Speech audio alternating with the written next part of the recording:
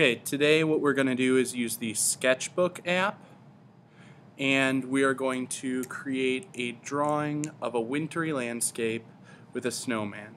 The first tool I'm going to use is my technical pen, and I want to make sure it's black. I can tap this little circle up here to select whatever color I want, choose the color that I want from this circle, and I can choose any shade using this diamond. I can make it lighter, darker, sort of gray or neutral, or pure saturated color. In this case, I'm going to choose the darkest shade. I'm going to make it black. I'm going to start off, as always on a landscape, I'm going to draw my horizon line. Then I'm going to draw my snowman. I'm going to draw a nice circle for the head, a medium-sized circle for the body. The next thing I'm going to do is use my eraser tool, and I want to erase this line that's going through the snowman. I'm going to make my eraser just a little bit bigger to make that job easier. And as always, I might want to erase some other little bits to clean up the lines on this circle if they went over. I'll go back to my pen tool and draw other details, like I'm going to give my snowman a face.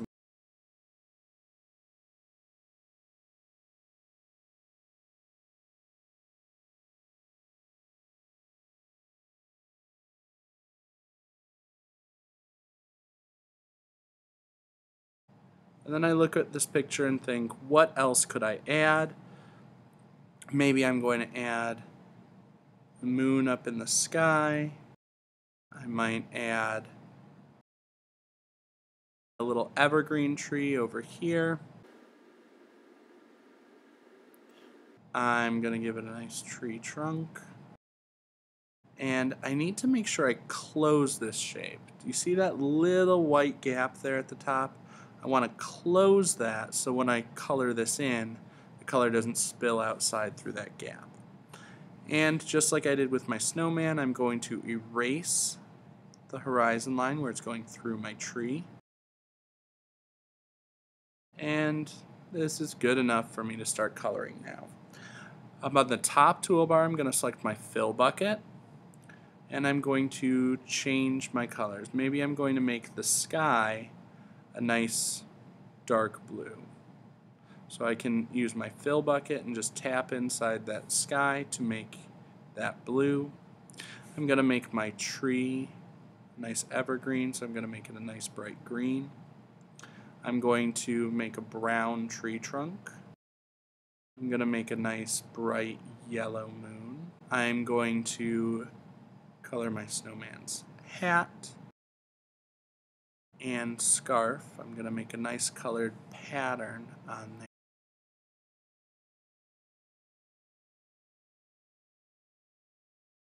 Now I just realized I have a open shape right here, so I need to turn off my fill bucket.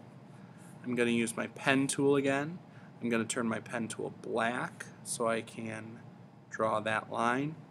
Now I need to match the color that I had for this purple, so I'm going to tap and hold on the purple, and this pulls up what's called my eyedropper tool, which will let me select and then match a color. Now my pen is purple again. I can use my fill bucket to tap inside and color in that shape.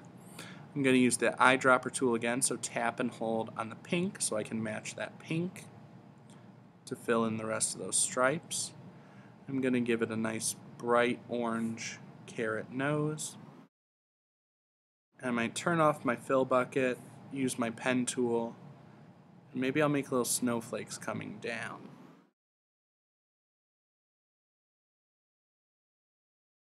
Just making little dots all around for snowflakes.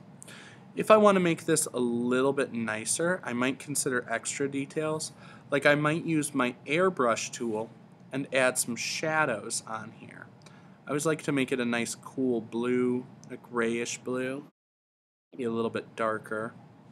I lower the opacity on my airbrush tool, and let's get the size just about right. I'm going to add a shadow on the opposite side from the moon. So I'm making like a C-shaped line on the base of my snowman on the opposite side from the moon, because the light's going to hit it on the side that's closest to the moon. That means the shadow is going to be on the opposite side. And the more I go over this, the darker that shadow is going to start to look. I might also add a cast shadow next to the snowman. And I usually make it a little bit cooler and a little bit bluer near the horizon. And that's about it. So when I'm happy with my work, I'm going to go to the main menu up at the top toolbar, left-hand side. I'm going to hit Share, and I'm going to save this image to my camera roll.